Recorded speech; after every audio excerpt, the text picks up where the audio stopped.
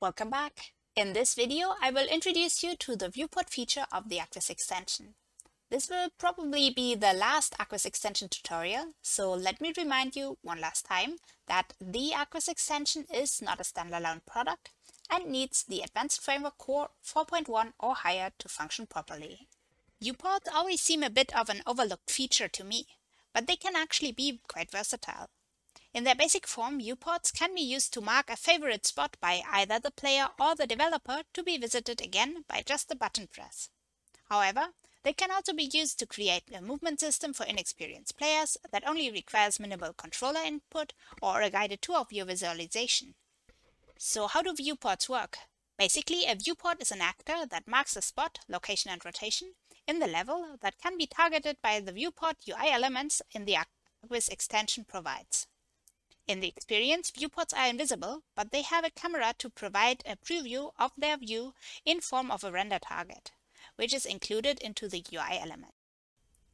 Currently, viewports allow two interactions, both initiated via the user interfaces. The player can teleport to a viewport, and the player can spawn a personal viewport. Actually, the ArchViz extension even comes with a small hierarchy of viewports, one parent class to consolidate common logic, and as children, the personal viewports, which can be spawned by the player, and the preset viewports, which the developer can allocate in the level before play. Let's start with the preset viewports, since they need a bit of extra work compared to the personal viewports. First, find the actor in the ArchViz extension under Blueprints, UI and Viewports. Just put a couple of them into your level and position them to your liking. Since this is a small level, I will content myself with those two.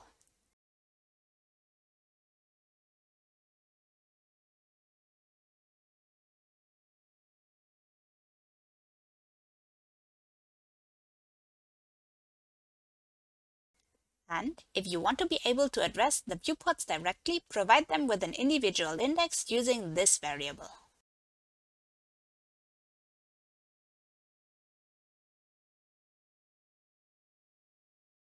The viewports come with three UI elements that are tailored to them: the Viewport Hud, the Viewport Palette, and the Viewport Radial quick buttons. And the setup of all three is very straightforward. For the HUD, go to your desktop or mobile pawn, open or add the HUD component, and add an element to the HUD array. Enter a name in the struct. Choose the widget HUD viewports as widget and the viewport frame as frame.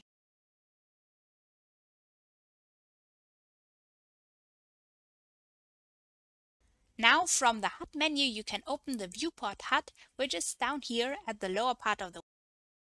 On the left side you can already see the preset viewports, each represented by a button that shows their render target, so the player knows where they are going.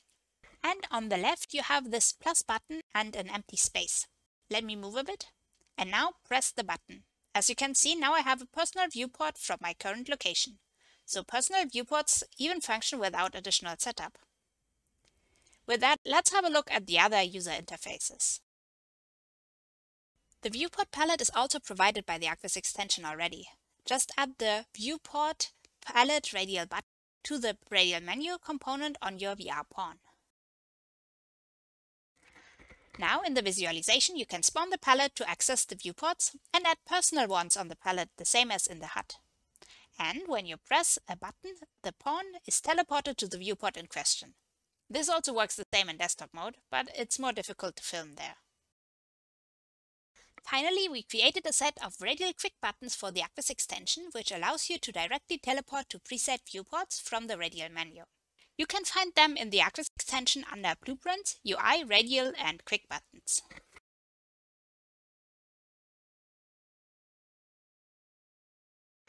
Each button is adjusted to access the viewport with the index corresponding the name of the button. So first check that all preset viewports in your level are equipped with an individual index that has a corresponding button. As you can see, right now we have buttons for up to 6 viewports with indexes 1 to 6. Now go to the VR pawn and enter the required number of viewport quick buttons to the radial menu of your choice on the radial menu component.